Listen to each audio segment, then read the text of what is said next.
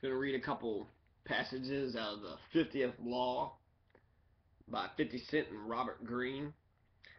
50 Cent's the rapper, you know. Don't think I won't hit you 'cause I'm popular. And then Robert Greene, he's the author of the 48 Laws of Power and also The Art of Seduction and some other ones. 50 Cent also has some books too. 50 by 50, From Pieces to Weight. Um, so, okay. Introduction. So, over you is the greatest enemy a man can have, and that is fear. I know some of you are afraid to listen to the truth. You have been raised on fear and lies, but I'm going to preach to you the truth until you are free of that fear. Malcolm X. In fact, the reality of 21st century America is something more like the following. Our physical environment is safer and more secure than any other moment in our history. We live in the most prosperous country in the world. In the past, only white males could play the power game. Now, millions upon millions of minorities and women have been given entrance to the arena, forever altering the dynamic, making us the most socially advanced country in that regard. Advances in technology have opened up all kinds of new opportunities. Old business models are dissolving, leaving the field wide open for innovation. It is a time of sweeping change and revolution. The fearless type. The very first thing I remember in my early childhood is a flame. A blue flame jumping off a gas stove somebody had lit. I was 3 years old. I felt fear, real fear, for the first time in my life. But I remembered also like some kind of adventure, some kind of weird joy. I guess that experience took me someplace in my head I hadn't been before, to some frontier, the edge, maybe of everything possible. The fear I had was almost like an invitation, a challenge to go forward into something I knew nothing about. That's where I think my personal philosophy of life started, with that moment. In my mind, I've always believed and thought that since that motion had to be forward, away from the heat of that flame. Miles Davis. Napoleon Bonaparte represents a classic fearless type. He began his career in the military just as the French Revolution exploded. At this critical moment in his life, he had to experience one of the most chaotic and terrifying periods in history. He faced endless dangers on the battlefield as a new kind of warfare was emerging, and he navigated through innumerable political intrigues in which one could move, in which one wrong move could lead to the guillotine.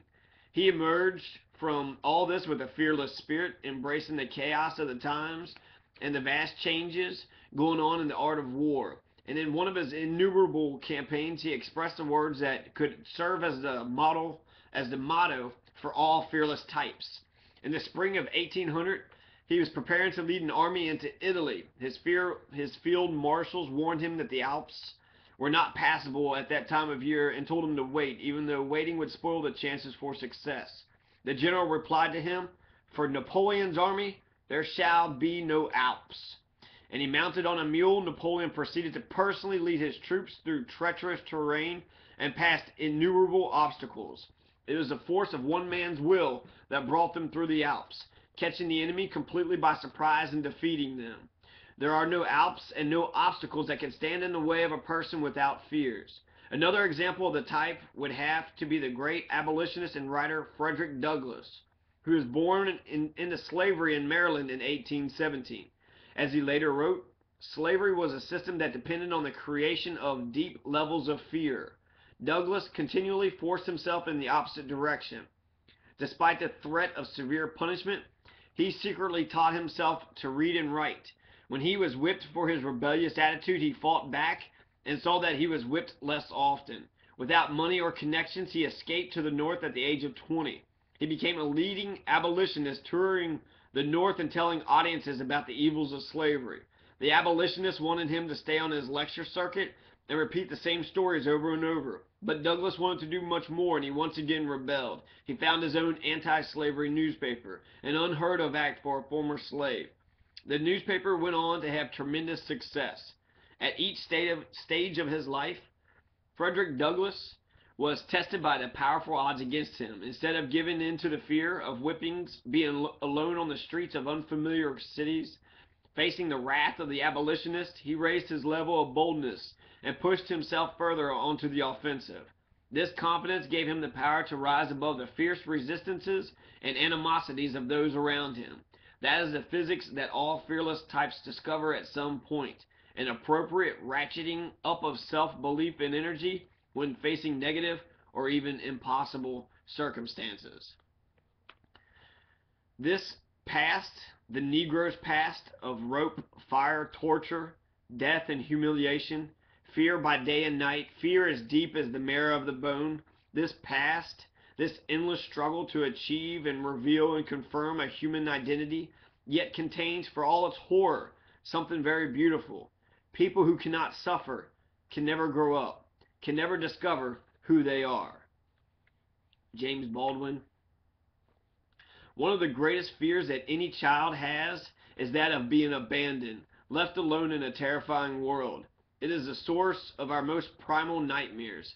This was 50's reality. He never knew his father, and his mother was murdered when he was 8 years old.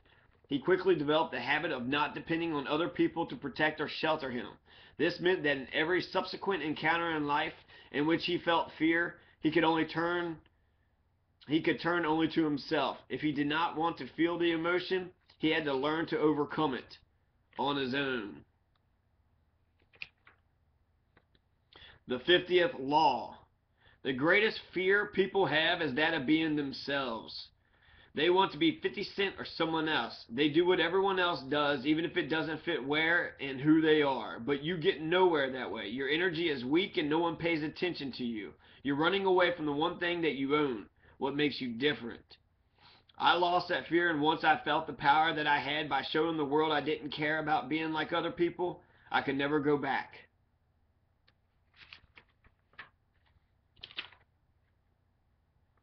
In my view, it is better to be impetuous than cautious, because fortune is a woman, and if you wish to dominate her, you must beat her and batter her. It is clear that she will let herself be won by men who are impetuous rather than by those who step cautiously. Niccolo Machiavelli.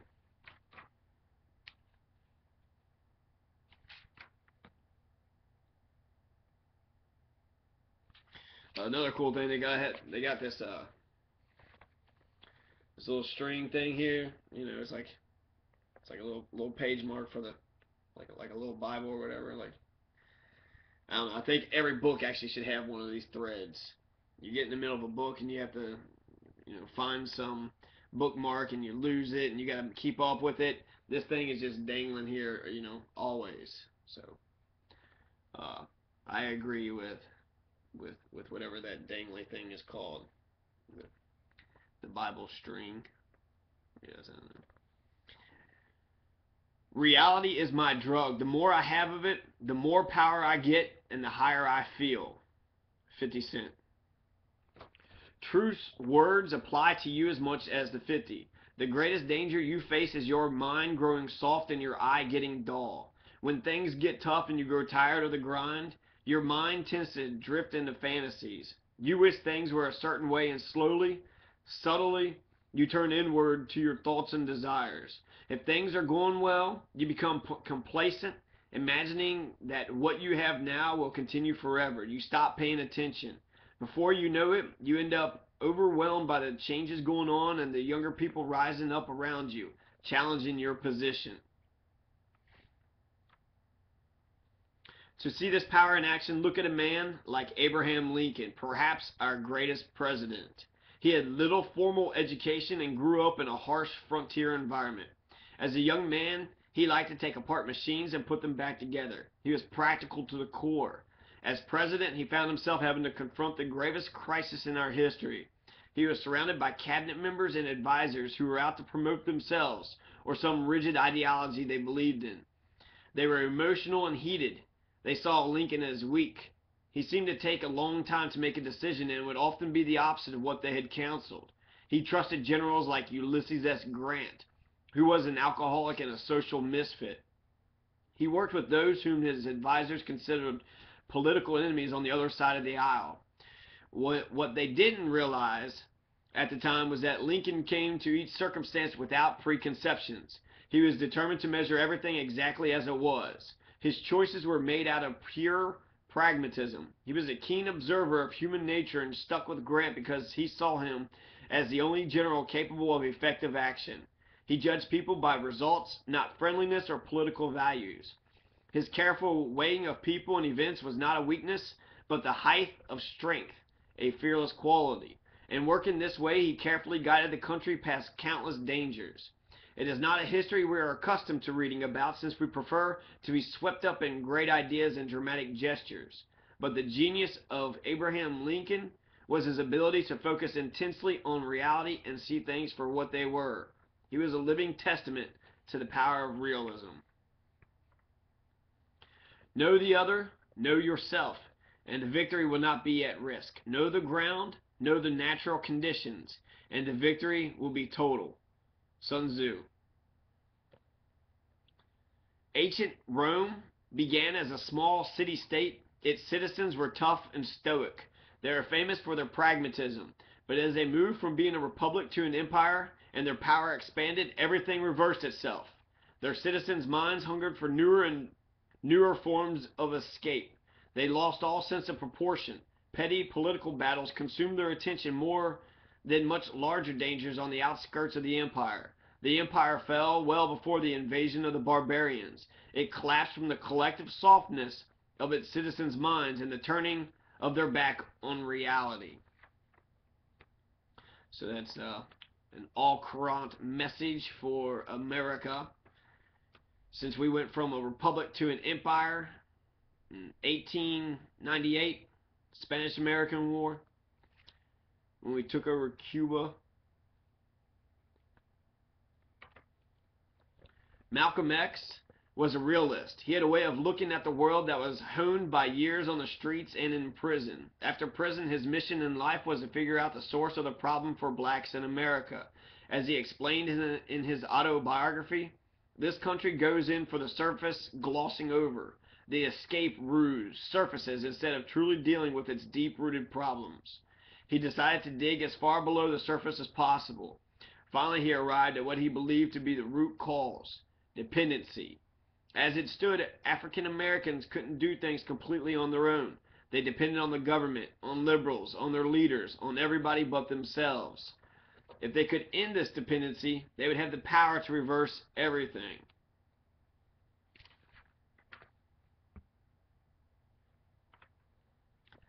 Human nature is so constituted that it cannot honor a helpless man, although it can pity him. And even this it cannot do long if the signs of power do not arise. Frederick Douglass. There were endless problems and dangers confronting the street hustler, undercover cops, fiends, and rival dealers scheming to rob you. If you were weak, you looked for others to help you or for some crutch to lean on, such as drugs or alcohol. This was the path of doom. Eventually, your friend would not show up as promised, or your mind would be too clouded by drugs to see someone's treachery. The only way to survive was to admit that you were on your own, learn to make your own decisions, and trust your judgment. Do not ask for what you need, but take it. Depend only on your wits.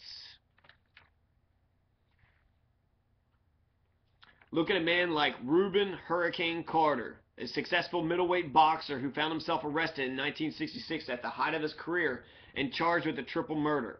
The following year, he was convicted and sentenced to 3 consecutive life terms. Through it all, Carter vehemently maintained his innocence, and in 1986 he was finally exonerated of the crimes and set free. But for those 19 years, he had to endure one of the most brutal environments known to man, one designed to break down every last vestige of autonomy. Carter knew he would be freed at some point, but on the day of his release, he would walk the streets with a spirit crushed by years in prison. Would he walk the streets with a spirit crushed by years in prison?